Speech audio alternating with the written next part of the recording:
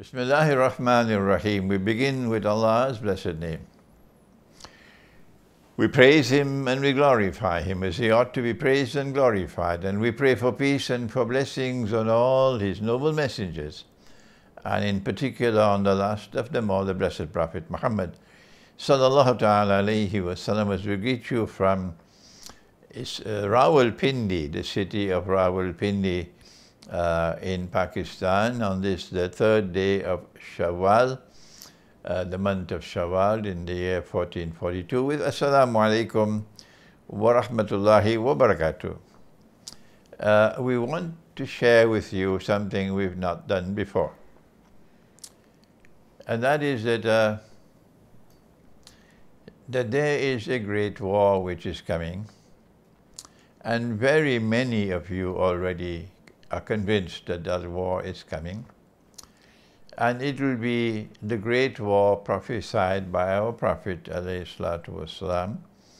In this hadith, for example, which offers a timeline of events of Akhirul Zaman, I have quoted this hadith so many times that you are already familiar with it. I don't need to quote the Arabic anymore. That he said to his companion Mu'az ibn Jabal radiallahu ta'ala anhu, he said that when Jerusalem is center stage in the world, at that time Medina would be in forlorn desolation. I'm giving you the meaning of the Arabic text, not the exact translation. And when Medina is playing no role at all in world affairs, at that time the great war will take place. He calls it the Malhama. And we know from another hadith that 99 out of every 100 who fight in that war would be killed.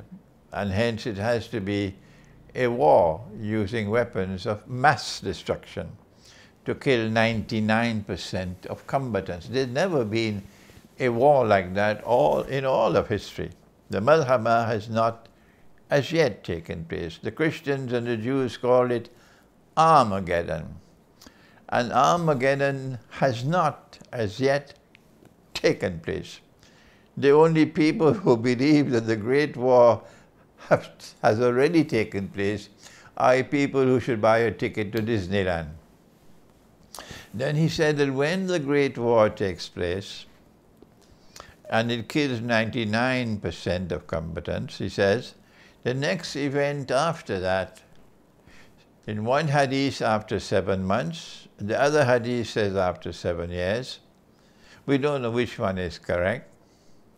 That the next event after that would be the Fathul Constantiniya, the conquest of Constantinople.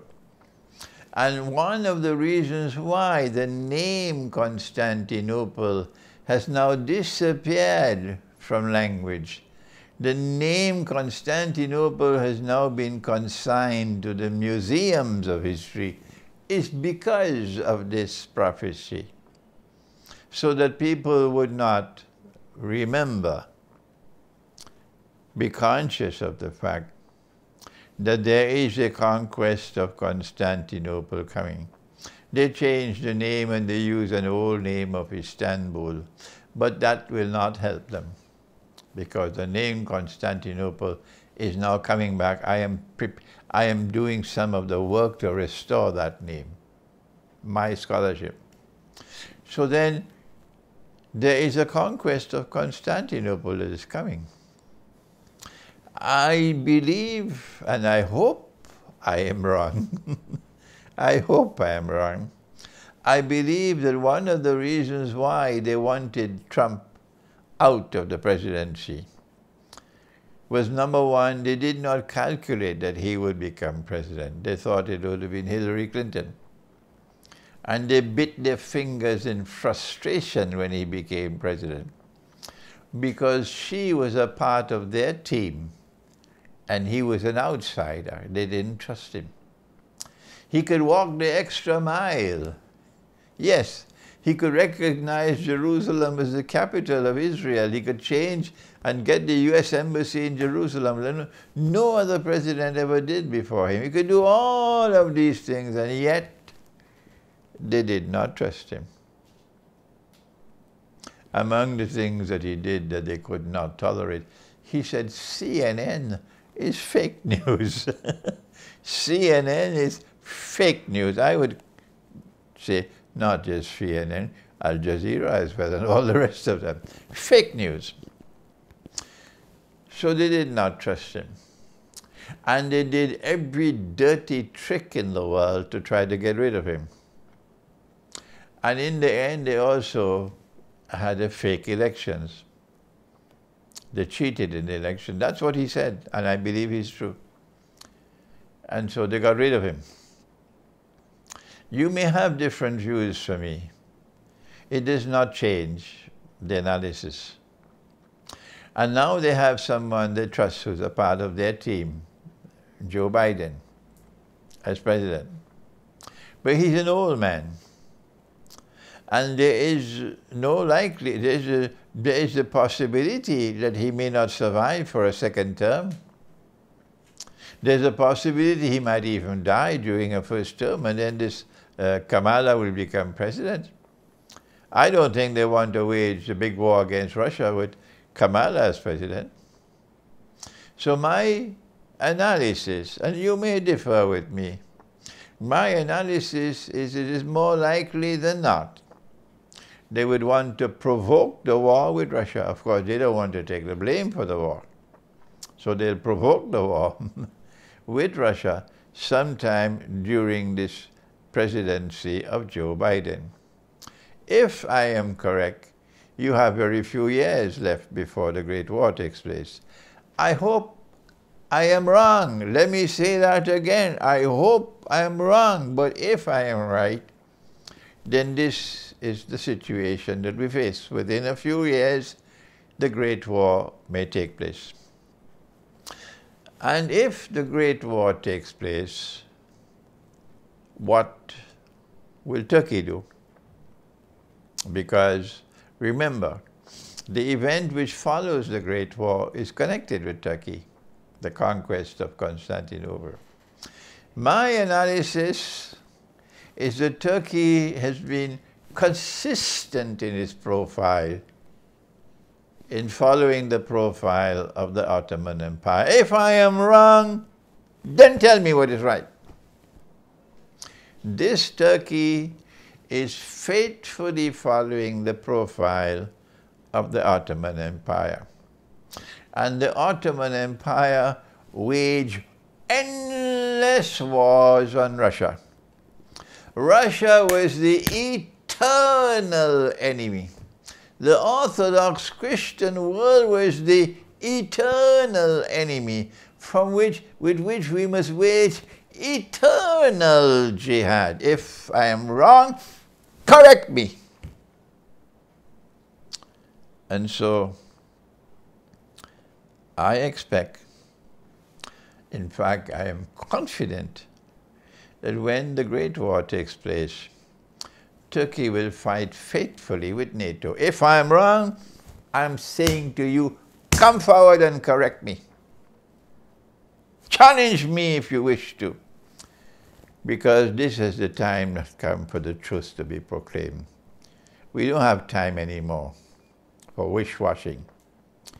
We are now at a strategically located moment in history, and this is the time for the voice of truth to be proclaimed fearlessly and loudly, koi parwa nahi. So I am confident in my analysis that I am correct, that in that war which is coming, Turkey will fight with NATO against Russia. Good. What will be the consequence for Turkey? Answer: Turkey will be destroyed.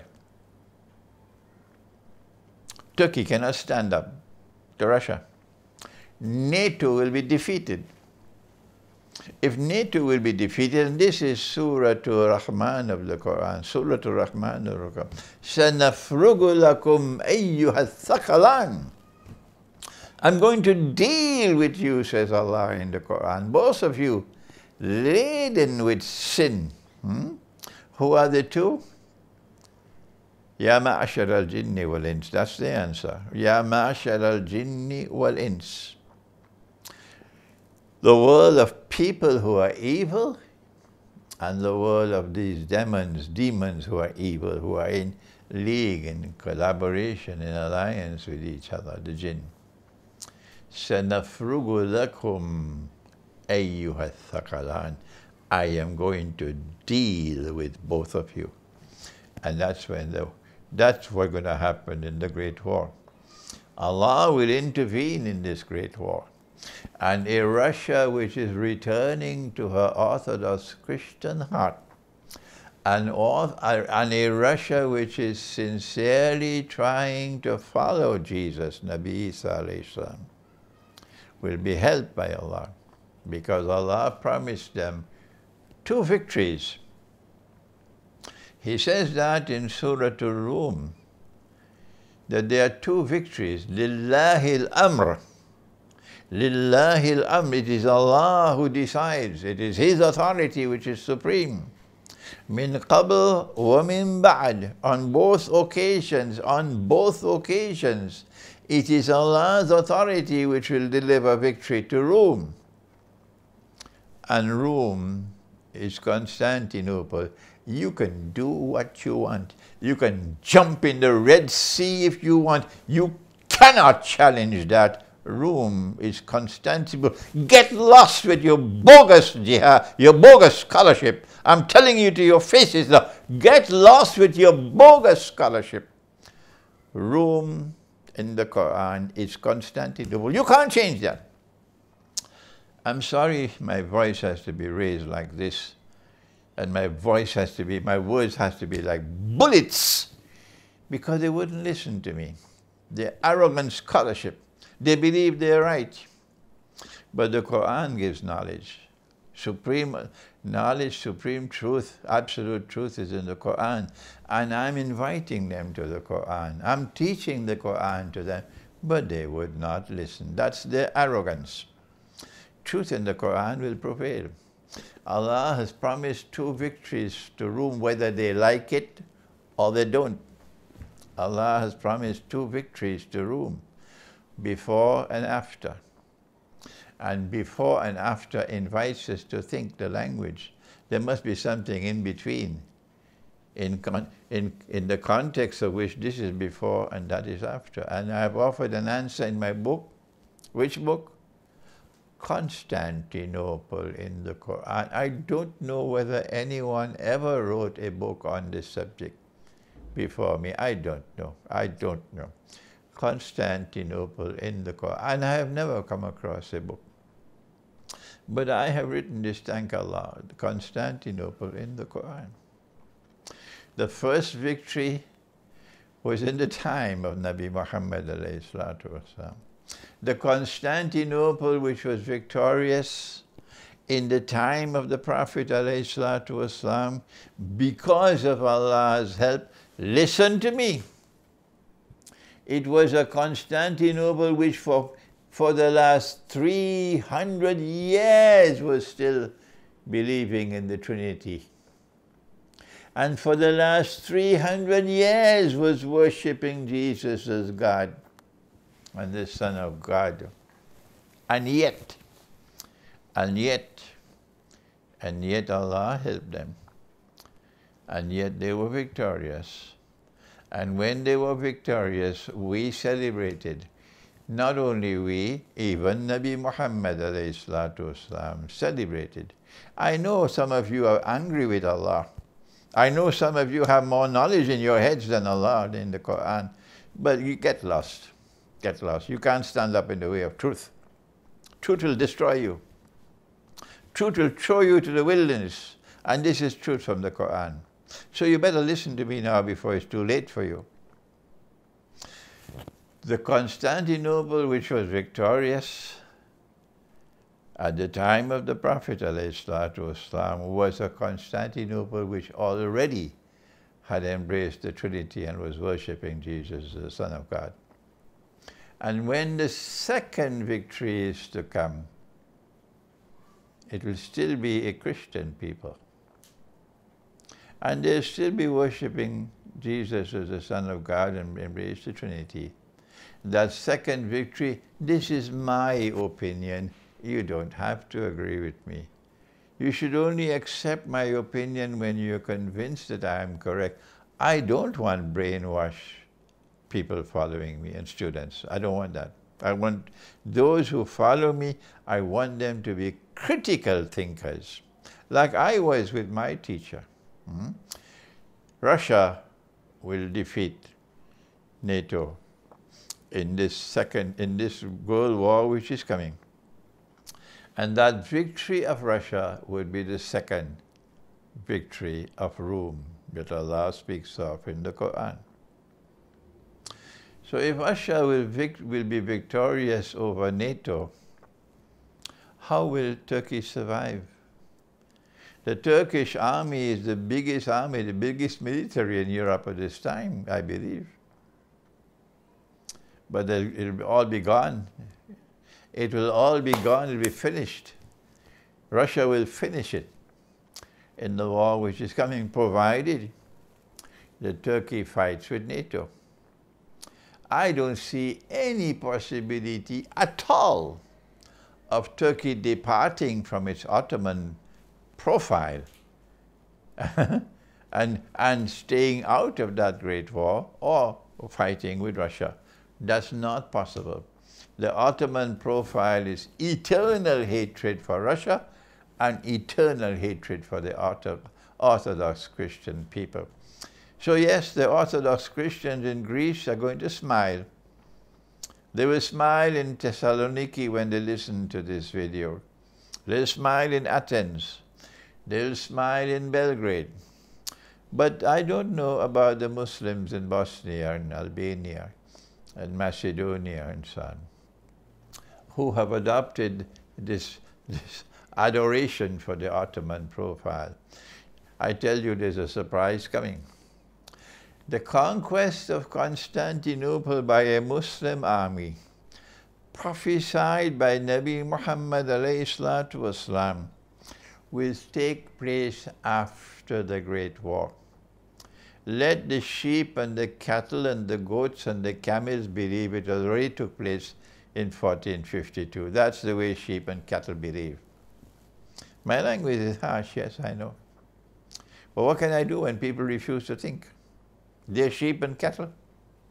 The conquest of Constantinople, prophesied by Nabi Muhammad ﷺ, has not as yet taken place. Let the sheep and the cattle bleat about what they want to say. They can't change the truth. And that conquest of Constantinople by a Muslim army, praised by the Prophet ﷺ, and the commander is praised, لَتَفْتَحَنَّ الْقُنْسْتَنْتِنِيَّةَ وَلَنِعْمَ الْأَمِيرُ آمِرُهَا وَلَنِعْمَ الْجَيْشُ ذَلِكَ الْجَيْشُ. That army will be able to conquer Constantinople. Why? Because NATO won't be around at that time. And the Turkish army will not be around at that time. I am doing this video to convey this news to you for the first time. I never did it before.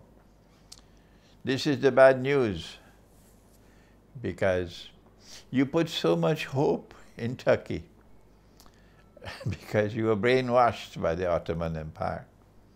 You must wake up and begin to be able to think and use the Quran as your primary source of knowledge.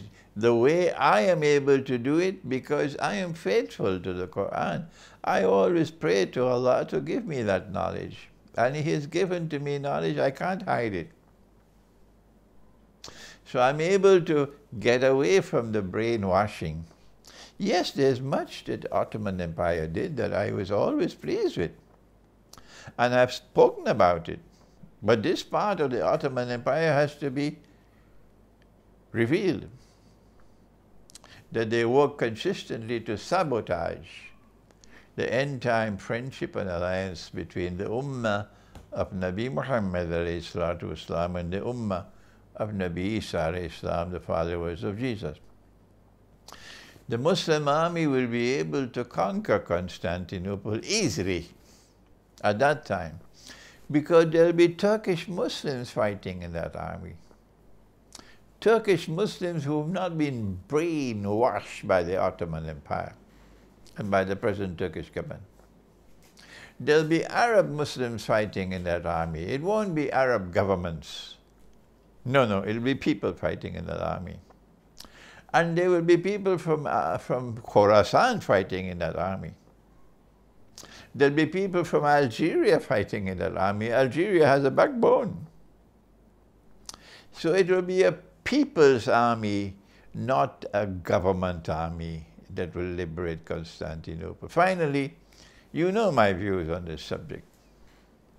I know that all of Pakistan was celebrating, yes, because of this phenomenal brainwashing when Hagia Sophia was converted to a masjid for a second time, shamefully, disgracefully, manifestly, sinfully. All of Pakistan was congratulating Erdogan. I know about this total brainwashing, but the Pakistani people have a nice way about them. That when the truth is presented to them from the Quran, and they recognize it to be the truth, they accept it, despite all the brainwashing. This is my experience in 6 weeks that I've been here. 6 weeks and not a single Pakistani has come forward to challenge me. Say, no, you're wrong, we're right. It has not happened. This is a wonderful thing about Pakistan. So you know my view, that the conversion of Hagia Sophia, the first time to a masjid, was shameful and disgraceful and sinful. And the second time was even more shameful and more disgraceful and more sinful. And so why would we conquer Constantinople after the Great War? You may have a different answer. I had a different answer when I began lecturing on this subject. It was perhaps 2011. 10 years ago, I gave my first lecture on this subject at the International Islamic University in Malaysia. It was in the masjid and there were a few thousand students present, and there were lots of Turkish professors sitting right in front of me. I don't think they enjoyed that lecture. So at that time, this was my view. And now I have a different view because I'm growing, alhamdulillah, in understanding the subject. I now say the primary reason why we will conquer Constantinople is because we'll then return Hagia Sophia to the Orthodox Christian people. No people weep for Hagia Sophia more than the Greek. The Russians weep, the Serbs weep, the Romanians weep, the Bulgarians weep, the Armenians weep, but the Greek, they weep the most. That's why I promise you, as soon as the COVID restrictions on travel are removed, I will come to visit you in Greece, inshallah, and I'm going to come up to Thessaloniki, inshallah, definitely, inshallah, because you weep the most for Hagia Sophia. So you will be the happiest of all when we conquer Constantinople, and they can't stop us. And we return Hagia Sophia to you, and they cannot stop us. And when we return Hagia Sophia to you, at that time, if not before, you will remember me, and you will remember this truth has come from the Quran. And this truth, which makes you so happy, has come from a man named Muhammad alayhi salatu. You would recognize that this is indeed a prophet of the one God. The whole Orthodox Christian world will forget all the years of brainwashing. This truth has come from this man.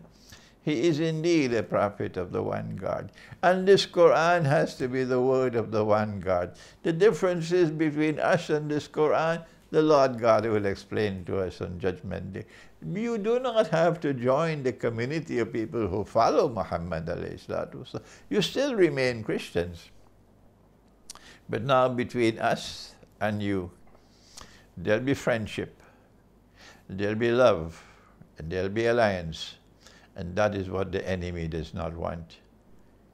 We pray that Allah subhanahu wa ta'ala may bring that day soon, when the world of Islam and the world of Orthodox Christianity will reconcile, despite 600 years of brutal Ottoman bogus jihad and oppression, relentless oppression.